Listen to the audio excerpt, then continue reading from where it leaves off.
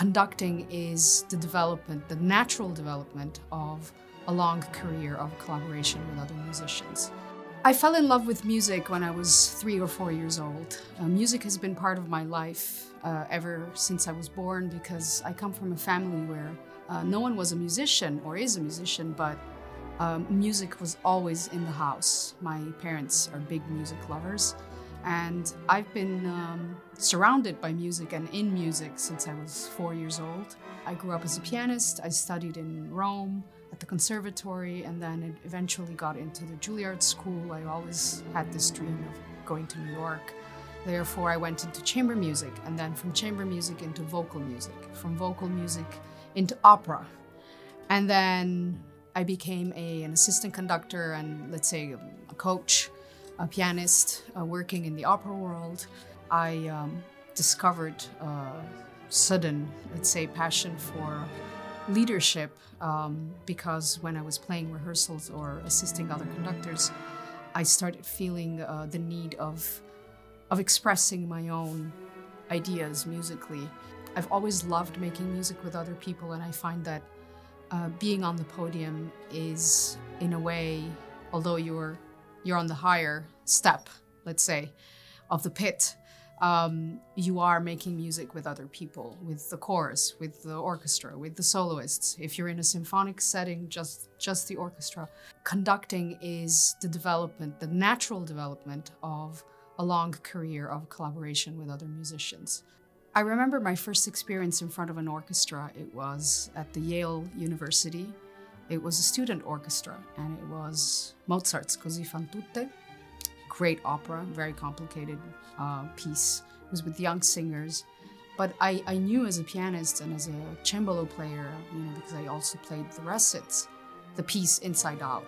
But it was my first time leading it from the podium, and I developed a lot from that experience to who I am today, because I think that as a conductor, you get better and better the more you work with different people, different energies, different cultures, different groups of people, different repertoire. And every experience that I go through now is a learning experience for me, because so much about conducting is not only knowledge, but energy, giving back and forth energy to people.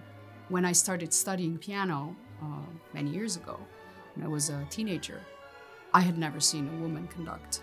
And so when I actually finally stepped on the podium, there were already these amazing women doing it. And through the last 10, 12 years, I am very happy to see that there are more and more and more young women coming out of conservatories and of programs who want to conduct. And I think what is very, very important for people like me who already have a career now is to encourage those people to follow their dreams.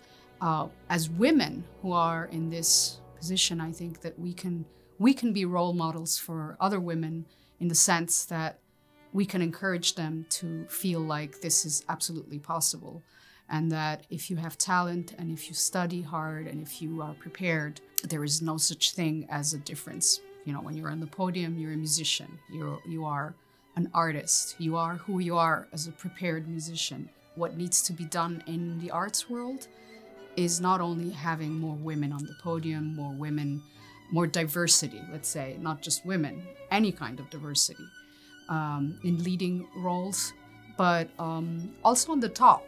So let's say artistic directors, general directors, people who make the big decisions. I think that who is qualified to do the job should be hired for the job. And this is the beauty of art, of music, is that it's an international language music. There's no barriers. Music can unify people through notes, which are something that is not any language. It's just the language of music, and that's what unifies us as human beings and as artists. I really think that in today's world, we're on the right track. There's still a lot of work to be done. My name is Speranza, which means hope, so there is hope for the future.